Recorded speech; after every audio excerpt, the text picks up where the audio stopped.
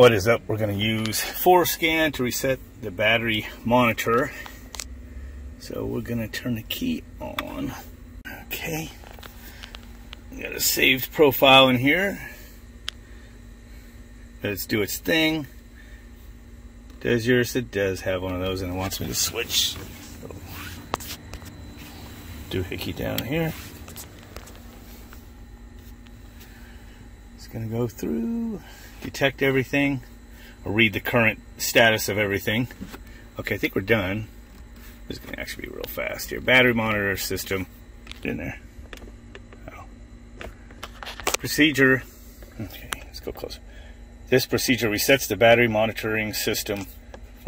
Okay, and I just replaced the battery. Please set whatever. HCAN. Shit, I can never remember which way it is. We'll find out an error if I've got it wrong. Nope. Okay. Flip the switch back. Alright. Push that.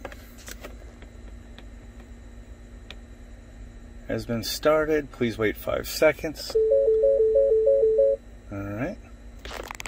Please turn the ignition off. And back on.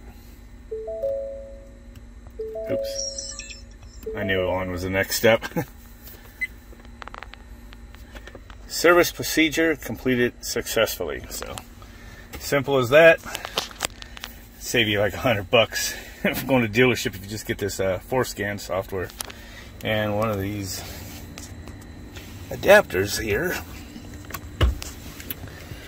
like this one off of Amazon. It was probably only like $35 or something.